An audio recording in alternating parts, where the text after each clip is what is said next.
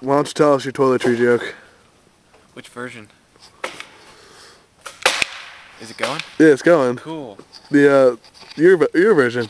Well, I had two versions. One where it's The like, second one, the one that I thought was funny. oh yeah. So this would kind of take place in like a Beverly Hillbillies show or something. So this guy goes up to another guy in a forest or something like that, and he's like, but I was just at your little outhouse there, and I noticed you didn't have any toiletries or anything like that. And the redneck hillbilly says, toiletries? Gee, just pick any tree you want. We got 100 of them. Buzzing. Buzzing. What is that?